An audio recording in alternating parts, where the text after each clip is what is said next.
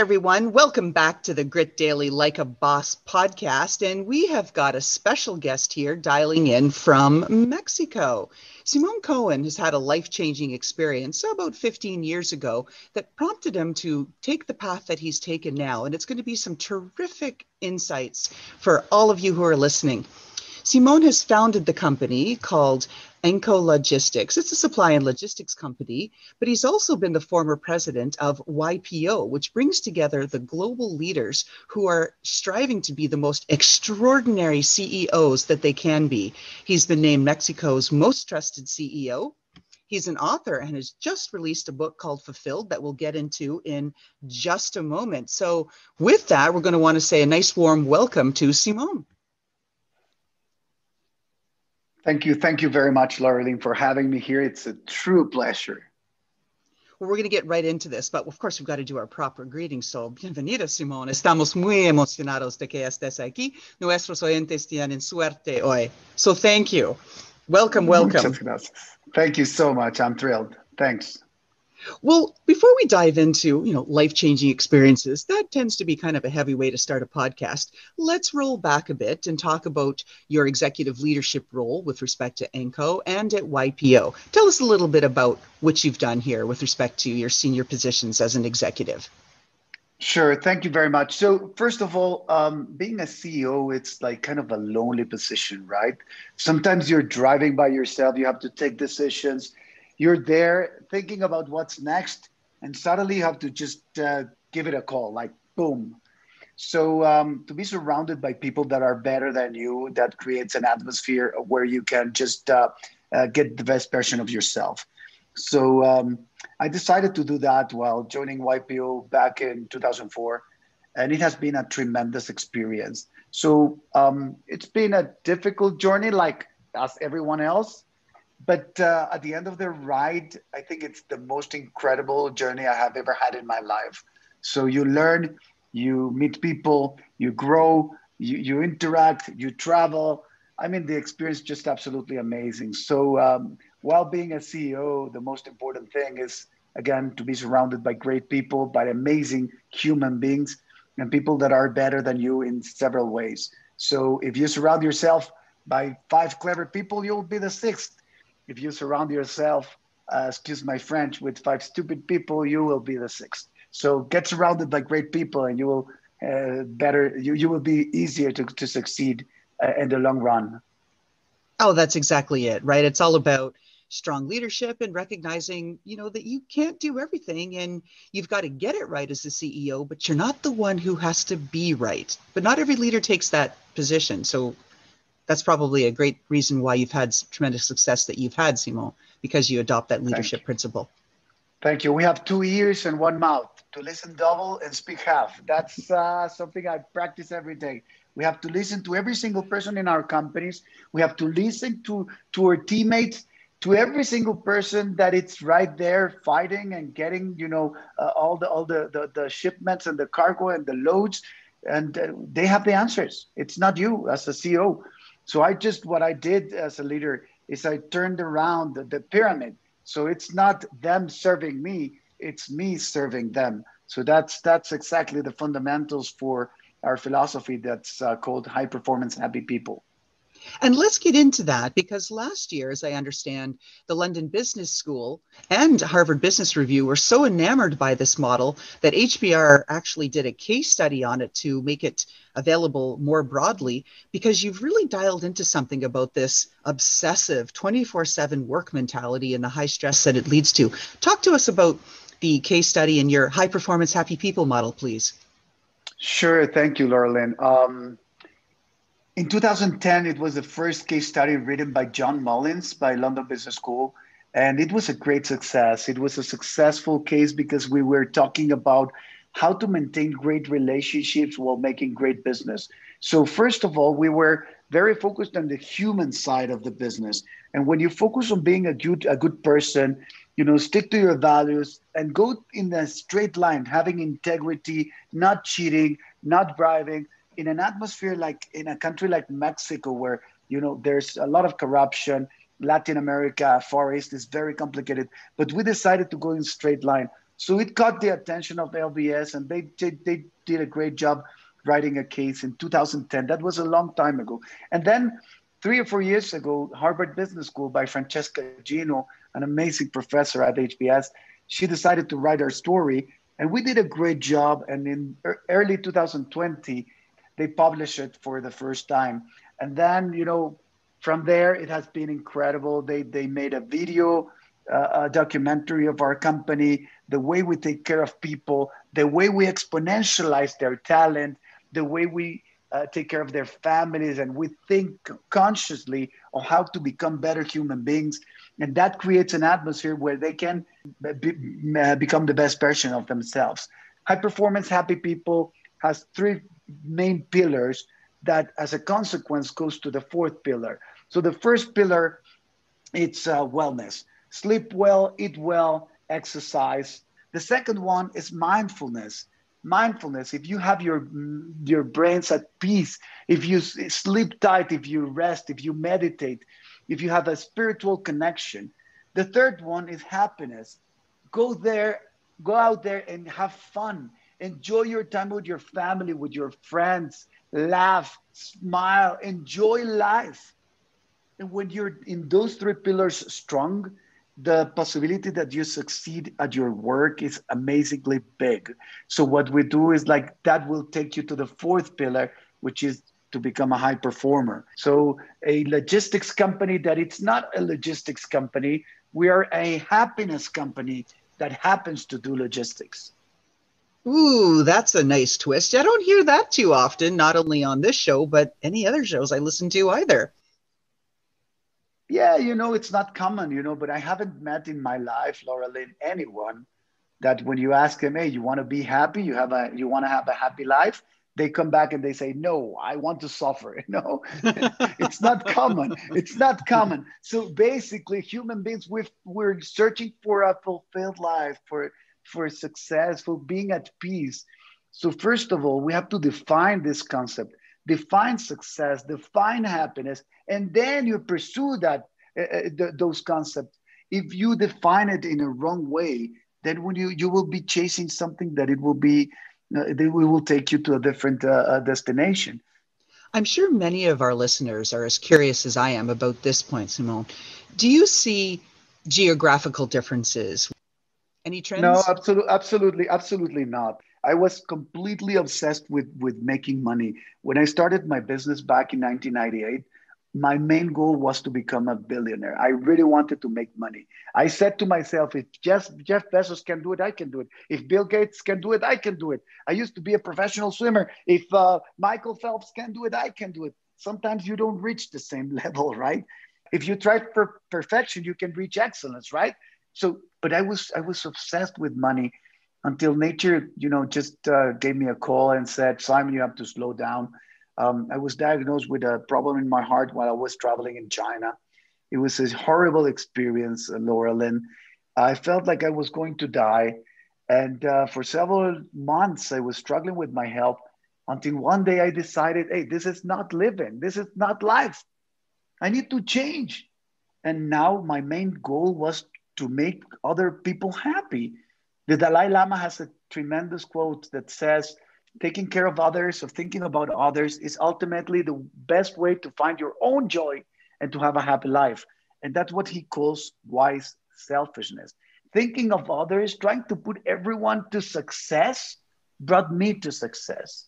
As a social entrepreneur, that totally resonates with me. We're trying to help Generation Next get all of the skills that they don't get taught in school so that they can be more successful personally and professionally. So I get it. There's something there.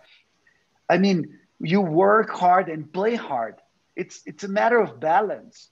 And at my first, I don't know, I would say 10 years of my professional experience, I was not balancing anything.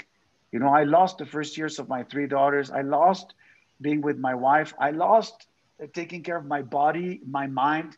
I lost everything. I was just completely in another dimension, chasing for. It was a rat race for money, because when you chase money, for sure you will fail. And it is recoverable, right? For all of us who are these workaholics and are looking and saying, oh my goodness, I've gained the COVID 19, right? 19 pounds sitting down and working 24/7. And, but you're giving us this inspiration that it can be done. So if I asked you, what's the hardest thing you've ever had to do? No, you know something? Because overcoming that, it's hard. It was hard. It was really hard because my body was sick.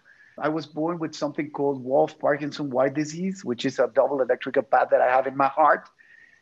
So, what was most difficult is to try to understand that the consequences what matters. When I started the company, I was the engine of the company, and at the same time, I was the anchor of the company because it all ended at what I could do in my 24 hours, right?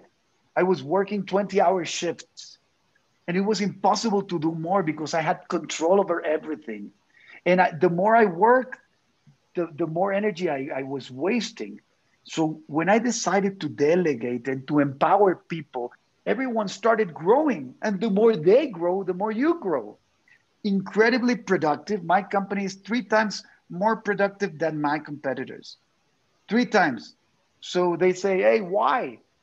Because we know how to sleep, because we know how to rest, because we know how to meditate, because we know how to eat correctly, because we know how to exercise. And then when we have to work, we work. And that's exactly what I think so many of the listeners need to hear, that there are these constructs and things can be achieved. And when you don't think that they can, right, there's a will, there's a way.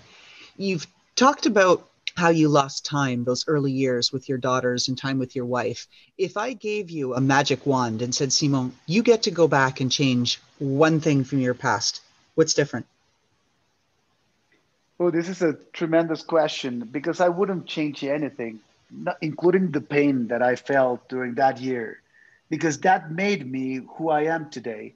So it's crazy, but the two biggest failures that I have, or the worst news that I've had in my life, first one was I was not going to the Olympics when I was 21. They told me you're not good enough in swimming, so you're not going to the Olympics.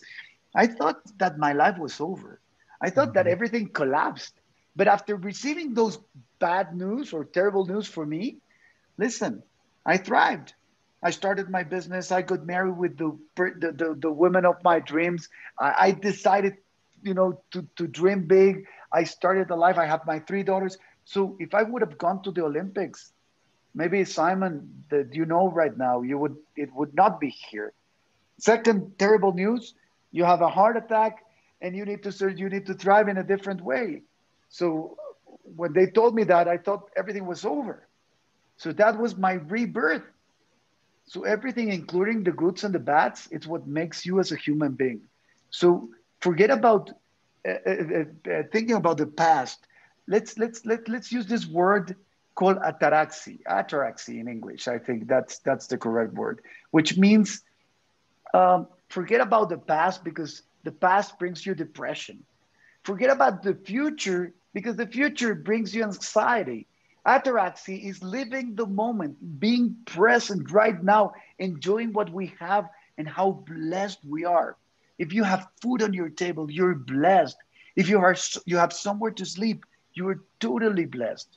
So let's enjoy that and let's value that. So going back to your question, I would never change anything in my background because I love the person who I am right now. I like it a lot.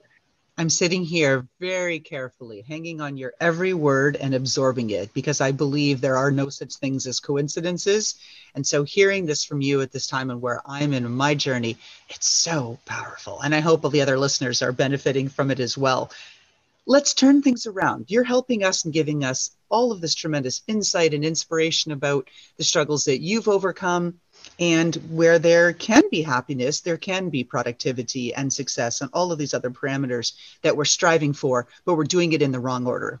Tell us a little bit about the book that you've got that you've just released here. That's really exciting. That book is called Fulfilled: The Secrets of an Entrepreneur Who, in Search of Success, Found Happiness. Tell us about your new book, Simon. Thank you, Loralyn. It's my new baby. I'm not a writer. I wrote it from my heart. Let me tell you a story. Back in October 2019, my dad was diagnosed with a brain tumor. He was really, really sick. We went to Jacksonville, Florida, and he got a brain surgery. Then I came back to Mexico. I gave a presentation in front of 10,000 people. But the question in my mind was, how can I speak about happiness when my dad is dying? How can I talk about being fulfilled when I'm losing the person that I admire the most? So I gave my most incredible speech that day in front of 10,000 people. And when I arrived home that day on November 6th, 2019, I spoke with my wife and I said, my dad was guiding me throughout the presentation. It was just incredible. It was like super fluent. I've got a standing ovation. Everything was perfect.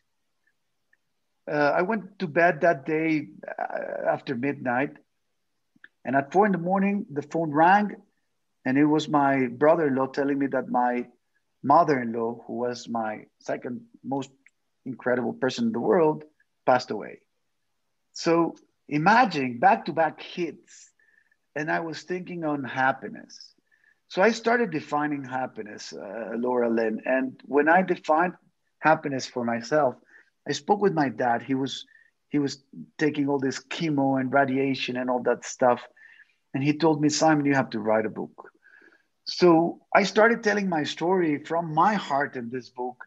And when I finished it, it was October 6th, 2020. Okay. And October 7th, 2020, my dad passed away. So imagine the energy that it's in this book. So all my heart and my soul is in there. I wrote it from my heart. You will cry, you will laugh. So it's my new baby. I love it. I'm just so proud of it. All right, listeners, you heard Simon. You can find his new book, Fulfilled, on Amazon. Take a look, by Simon Cohen. So, Simon, I'm sorry that you've had such hardships with the losses of your mother-in-law and of your father recently, but I'm very anxious to dig into your book and be inspired by all of the personal insights and the vulnerability that you're offering to the world through this book. So, thank you so much for sharing that. Last question. Thank you. Last question here. Now, this is the fun one, right? We've had some heavy topics shared, but again, hope, right? We all want to strive to be happier. Last question. If our listeners got a peek into your closet and there was one pair of shoes that best represented your personality, tell us if it's a pair of boots, stilettos, sneakers, flats, flip-flops, or something else. Definitely flip flops. That's me. Enjoying life comfortably. I like it. Just being carefree and happy, right? We all think about time at the beach. Like you said, you just Absolutely. had a wonderful long weekend with your family at the beach and have 10. And I'm, of course, so pasty, I'm glowing down here in my basement. So good for you, taking those flip-flops and finding happiness. Absolutely.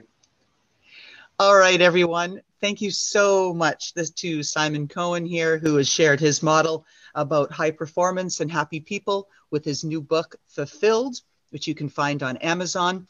Also want to make sure you subscribe to Grit Daily News and to our podcast. Thank you for being on the show, Simon. Thank you, Loralyn. It's my super pleasure. Blessings to everyone. And thanks for your audience. Everyone listening to this podcast, just keep doing it. It's the best in the world. Oh, thanks so much. All right, Simon. Thank you. And how about that fantastic intro by Touch Circle?